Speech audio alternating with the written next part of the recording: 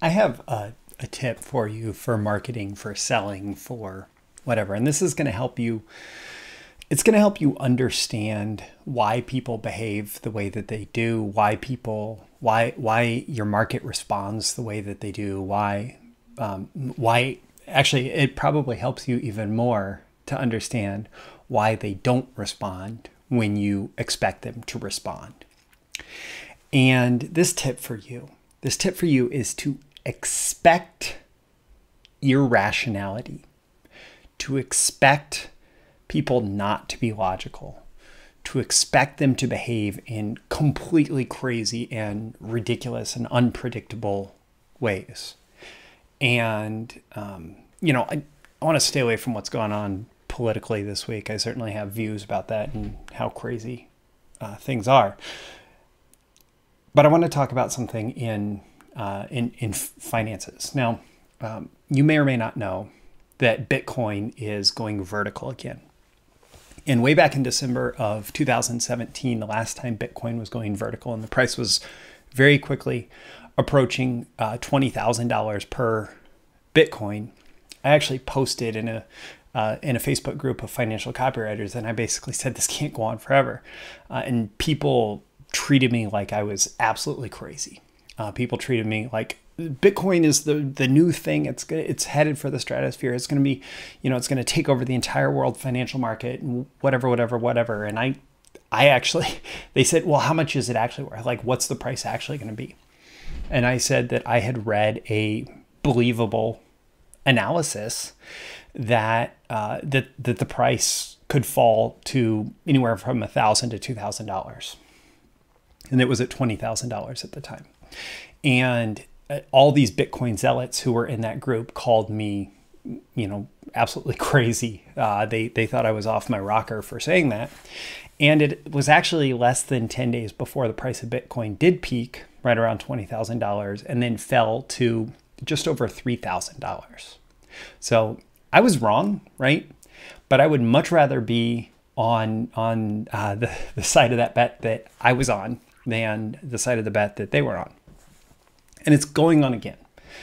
Bitcoin today, in the last couple months, it's gone from a little over $10,000 to today it's crossed $40,000. So it's multiplied by almost 4 times in just a couple months. And it's incredible. Like, if you're sitting on huge gains in Bitcoin, congratulations. Like, that's awesome. What I will say is that this will not go on forever. And like I was feeling in December of 2017, right before it cratered, you should expect that this is going to end soon. I mean, as soon as the price of any asset starts to go vertical, it's going to end soon.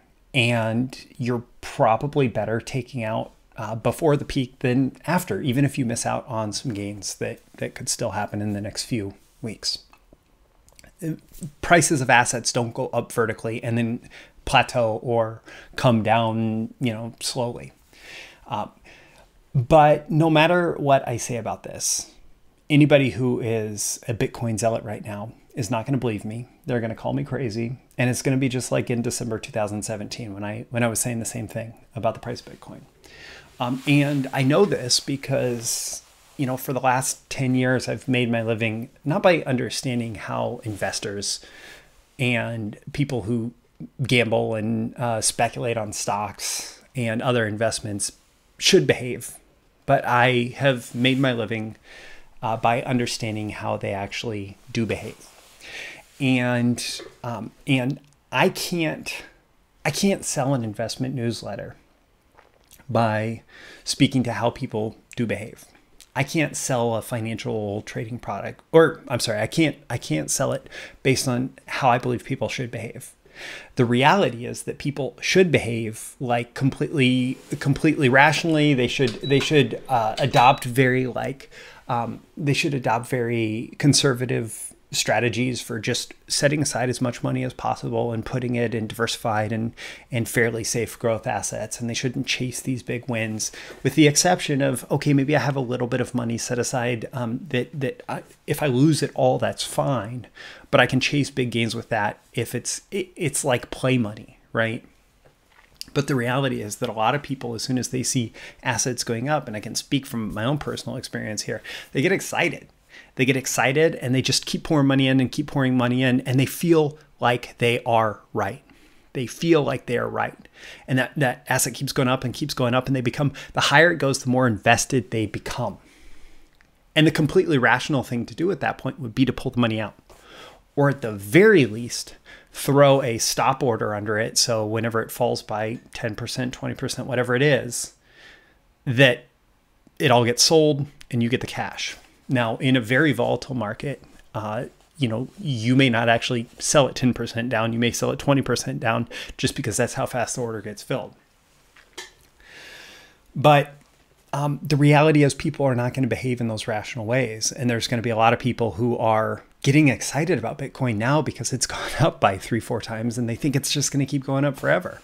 The people who make the case that Bitcoin should be worth $100,000 or $1 million or whatever, maybe in the long run they're right. Like if it gets accepted as a world currency and whatever.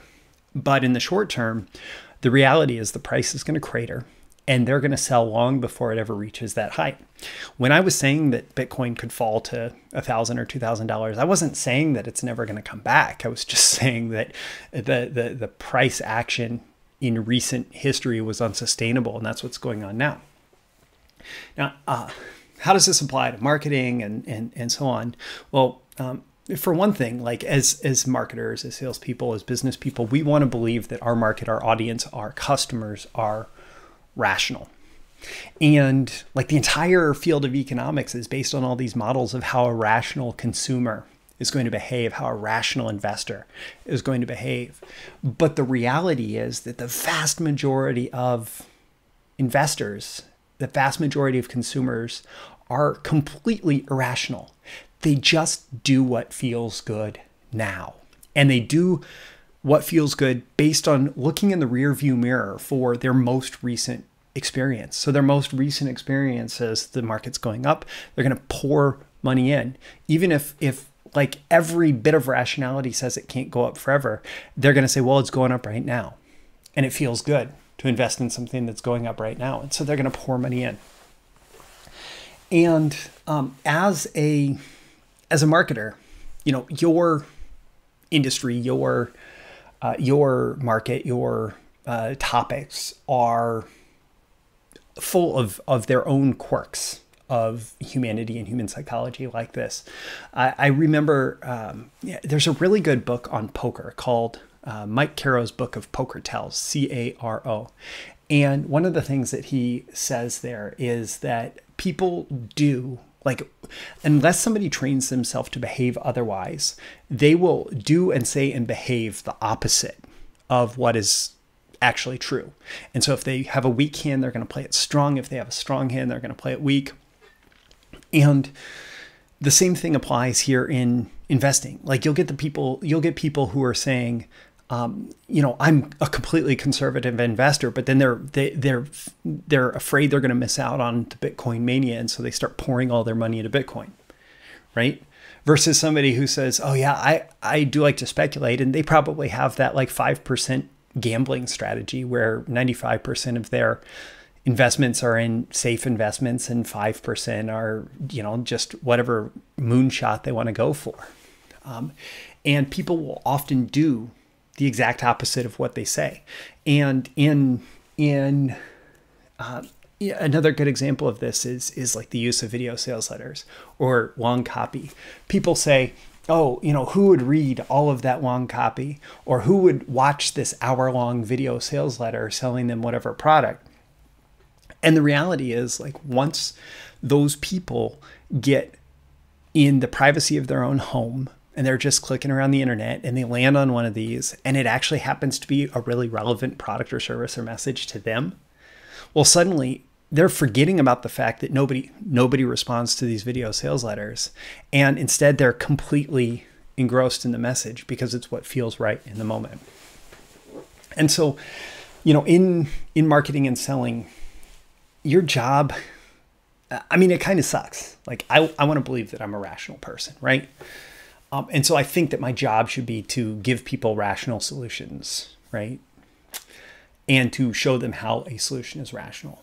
But the reality is people don't respond to that. People respond to the irrational. People respond to what feels good.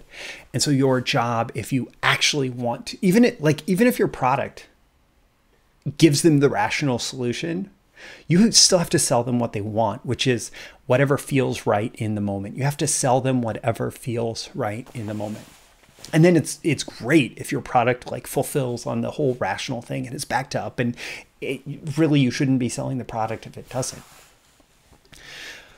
But coming up with a rational solution and explaining why this is the rational solution is not going to get you those sales. You have to assume that people are going to behave in irrational ways. They're going to respond to irrational messages.